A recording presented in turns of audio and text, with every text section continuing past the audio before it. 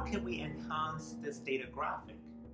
How can we bring the message of the data out to the readers more strongly? How can we answer the question, is there a price to bear for being global? Does this price vary by sector? At a secondary level, we also want to know, is this price affected by the relative importance of multinationals in the industry sector? I first switched the stripes into dots and removed the grid lines. I also changed the color of the zero reference line from the bright red to a medium gray, pushing it into the background. The zero reference line is not very meaningful here because the primary comparison that we want readers to make is between the multinational firms and the local firms. We want eyes on the gap between the red and the blue dots. I edited all of the horizontal grid lines, removing the parts that exist outside the red and the blue dots. The reference line is turned into white, pushing it further into the background. Now I reordered the rows. The row for all industry sectors is placed first. The sectors that are shown on top are the ones in which the red dot is furthest away from the blue dots. This pulls out the story of the data graphic, that in certain industries such as utilities and consumer goods, there is indeed a price of being global in terms of lower return on equity. The pie charts on the right side is still hard to understand. It's another case of dashed expectations. Given the red dots and the blue dots in the main part of the chart, readers are expecting to see red and blue sectors in the pie charts. But the pie charts only show the blue multinational sectors.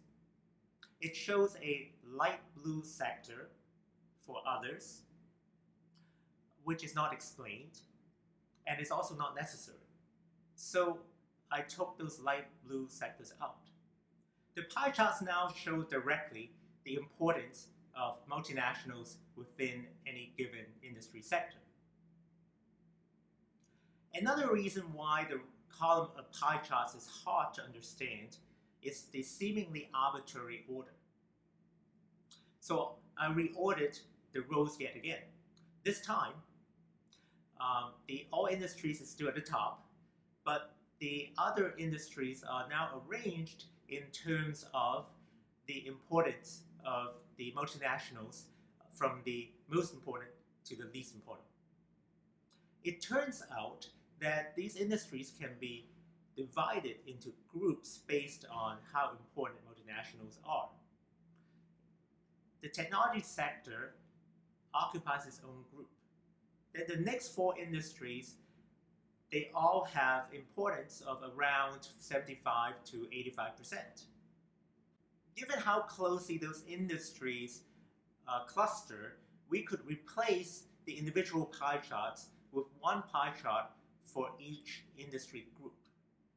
Now this move involves a trade-off. I'm trading off precision, going from individual pie charts to aggregate pie charts in order to gain clarity. In this final graphic, we have answers. In aggregate and in the technology sector, there is no price for being global. Next industry group, including basic materials, diversified, and consumers, there is indeed a price to pay for being global. The other sectors show mixed results. So if there is a price, the price is not high. In summary, when making a data graphic, you must clearly articulate the questions that you would like the graphic to address. Prioritize those questions, as some questions are more important than others. Then design your visual to tell the story of the data. Make sure that your visual story is in sync with the data story. Do not let your visual contradict the story that you're trying to tell. And do not create expectations that your visual cannot deliver. If you like this video, share with your friends and hit that subscribe button. Contact me below if you'd like to suggest a topic for a future video. Principal Analytics Prep.